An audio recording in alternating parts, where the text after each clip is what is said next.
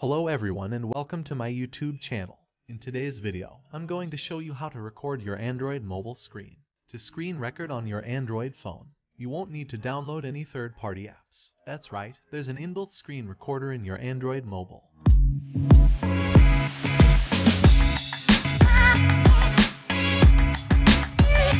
To start, simply check your control center for the screen record icon. If you don't see it, press the edit button and search for the screen recorder icon.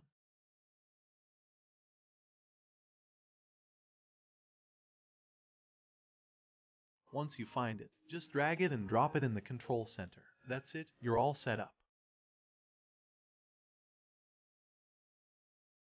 To record your screen, simply swipe down the control center and click on the screen recorder icon. The recording will start immediately. To stop the recording, just click on the stop button on the notification bar or in the control center. You can access your recorded video by long pressing the screen recorder icon or by checking your gallery or file manager.